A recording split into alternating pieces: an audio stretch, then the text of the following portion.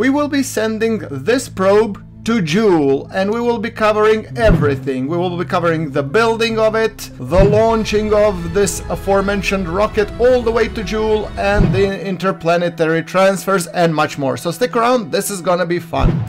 So today we will be tackling the better signal mission together with the lens test as a bonus. Hopefully we manage to do both. Anyway, we're going to be taking the better signal. That means set up a vessel with a probe core and antenna with a minimum range of 86 gigameters around Jool. Our old good friend Dr. Terry Kerman once again gets into great lengths about the coffee and the need for Jool science. And we decided to help her out, of course, by tracking the mission. And then we will be taking the lens test, which would require us to do an atmosphere survey from Jool. That's basically one of the new experiments that we were going to go dip into the Jool's atmosphere, hopefully not burn up, and retrieve all that important science. But without further ado, let's get into the building process. Trip planner, by the way, is showing me that one-way trip to Jool takes 22,000 of meters of delta V, which is just wrong. I would really like devs that I could have check marks so I could enable and disable certain points. For example, I don't want to come to Jool's surface. That doesn't make sense. Jool orbit, well, yes. Okay, speaking of that, let's go. We have put in the antenna that we need, the probe core, batteries, and we do want some side tanks, electricity, of course. We do want 4 of these panels, and I decided to put xenon tank and obviously the xenon drive. Whether or not it's gonna make sense, absolutely probably not, but why not? Because we're gonna be making this probe because it's cool. Yeah. The thrust to weight is 0.02, so it's a little bit more oomph than a mouse fart. However, I'm pretty sure that maybe even in the void of space, even that will be playing a role. So might as well, you know, mouse fart drive engaged. However, that being said, we have antennas here, we have all the experiments that we need, and we're going to be saving this Jool probe, yes. And thinking of it, this could actually fit very nicely into the fairing. Then I'm thinking we need a transfer stage. And for the transfer stage, I'm thinking I want to be using the good old chemical rockets. After all, they will be doing the most of the heavy lifting. Yeah, I'm pretty sure... Oh, wait, this is just butt ugly. Nope. Correction. Yep, this one. Okay. That looks much better. Now we're going to be taking this fuel tank, and then we're going to be putting some SAS units, yes, and then we're going to be putting another fuel tank and a Terrier engine, because after all, that's our transfer stage, and it has 2.9 thousand meters per second, so don't mind if I do. Shall we be decorating it with plenty more solar panels, because Jool is much further away from the Kerbal star, or sun, than all the others, so that might actually make it a problem. However, it doesn't matter. We're gonna be putting the fairing. It's gonna be a 2.5 meter fairing, and it's gonna be, you know, pretty decent. All in all, I'm pretty happy with it, but I'm gonna be putting a much smaller tank because I feel like it's just way too large. Okay, this thing, well, this is gonna be just fine. Okay, let's place here, let's put these there. There we go, come on, okay, antenna, yeah, the antenna is kind of huge. I would like if I could have a smaller form factor. Oh, and I really have to change the color scheme. After all, we're going to Jool. I'm getting rid of the McDonald's rocket. Yes, in the previous episode we did launch the McDonald's craft. It was yellow and red, and I was loving it. So yeah, cue reference to that. If you missed that video, do check it out. But anyway, probe to Jool, yes. So also one thing that actually, guys, puzzled me is that people didn't know that this video is as part from my other KSP2 are larger parts of the larger playlist, which is basically KSP2 for Science Let's Play. So if you're missing that, do check out the link in the pinned comment of this video, and while you're there, you might as well boop this video with a like. It will help me out if you think I deserve it, and also subscribe so you could see more upcoming videos. Okay, with that thing being said, let us go continue the build. We did put in some lights, and we did put another transfer stage which had the poodle engine. I can already hear it barking, you know.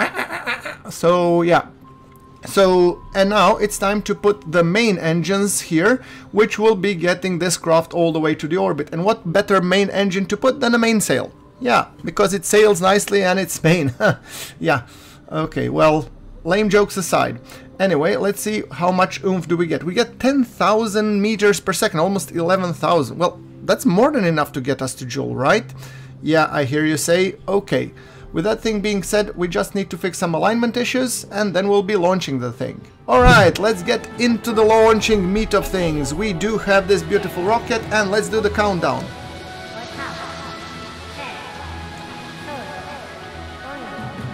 And I was about to say boosters, but I'm gonna skip that lame joke because we are running a Methalox engine here, so it's not actually an SRB. Yeah, go figure.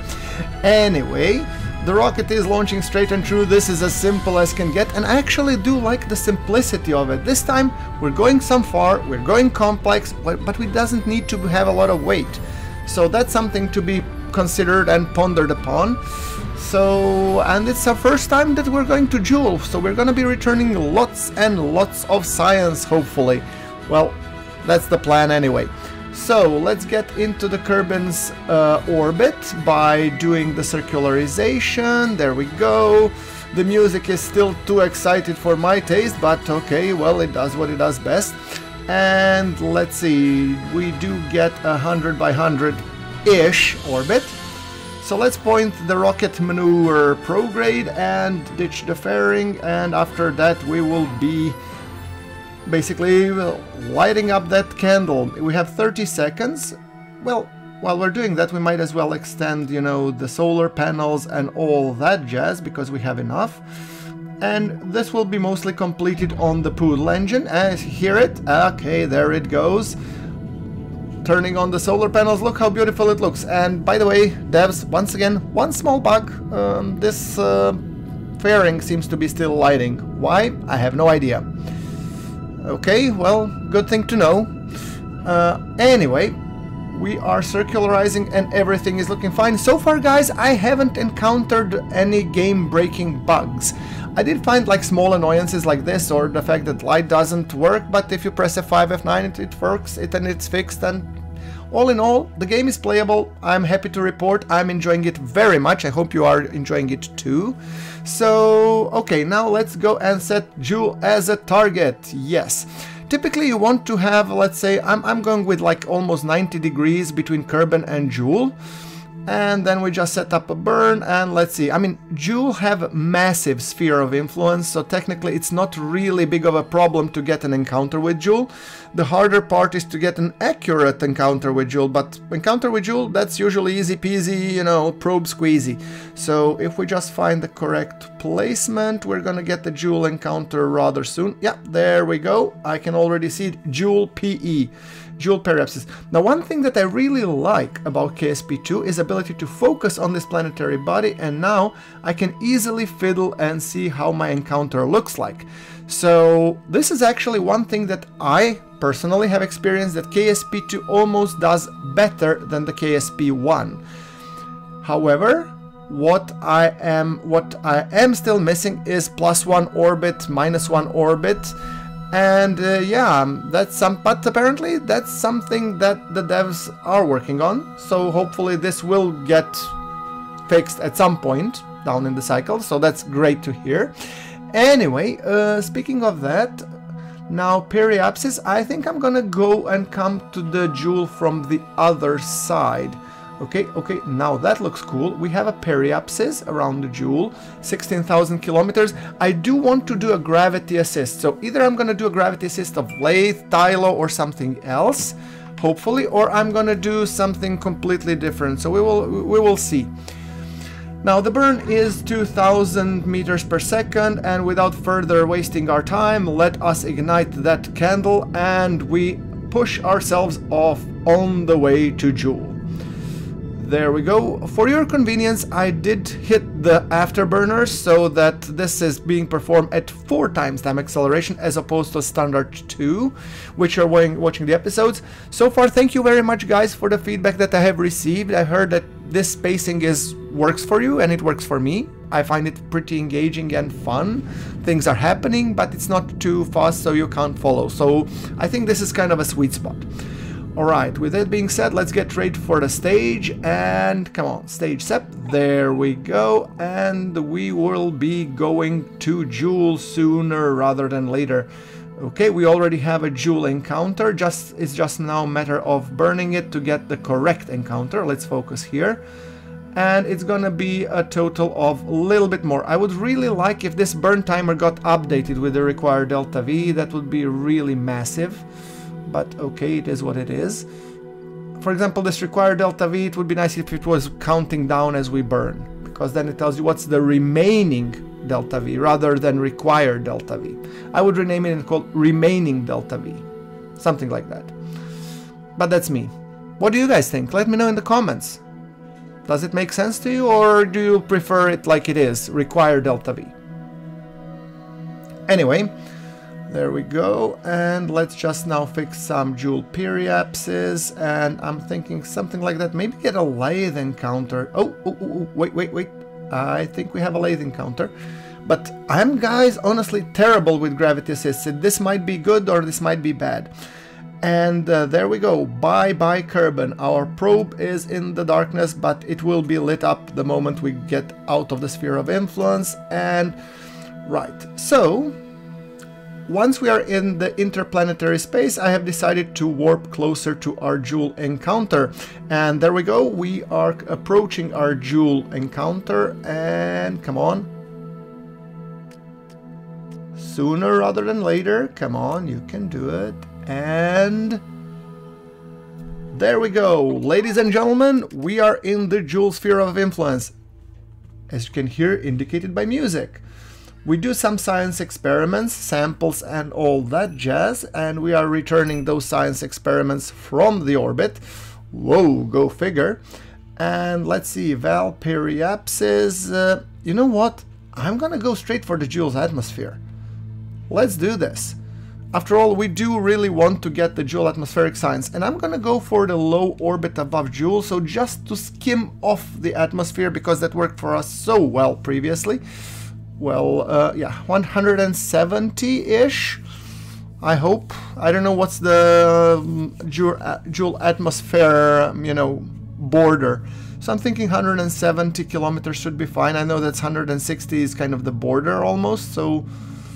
And then we're gonna be doing the retrograde burn. Maybe we even do an arrow break and get ourselves captured around the Jool sphere of influence. Who knows? Anyway, that being said, a total benefit would be 8,000 science, which is massive. Oh, look at the Jool, it's so beautiful. Jool with the dance of its planets. Yeah, there we go. Amazing. I'm just loving it. Oh, again, I go again with McDonald's, and I'm not even a McDonald's fan. Interesting. Anyway, there we go. Ooh, that's nice. Come on, transmit 250 science points. Yes, this probe is gonna give us a boatload of science and enable more core tech to get us places that we never dreamt possible. So the burn should be starting in 7 minutes. We are getting close in. Let's turn on the lights. See, now they work after I did F5, F9. So devs, please fix this. And there we go. Transfer and return an atmosphere survey around Jool. We are getting close, and now we are in atmosphere. I immediately press the atmospheric, and let's hope that we will be able to get this. Oh. Okay, come on. No, the antenna was lost. Oh boy, come on, survive, please, survive. Oh, and at least we managed to get the science reward because we got into the Jool's orbit. Well, I guess at least we will be returning some science home, which would be the 5,000, but I don't think we will be able to get atmospheric survey. Let's see, I mean, it is still doing the thing, but I don't think it will be able to transmit, because after all, our antenna got shot up, it burned up into the Jool's. Yeah, experiment completed, and I have 3,060 science and 6,000 worth of science samples. Oh boy. Oh boy. Those need to get transmitted. Oh well, I think it will need to be an improved mission. I'm gonna do it in the next episode, or so help me God. Honestly, but we're gonna be collecting this 5,000 science, and we're gonna be using all the tech for the next episode. So thanks for watching, I'll see you in the next one.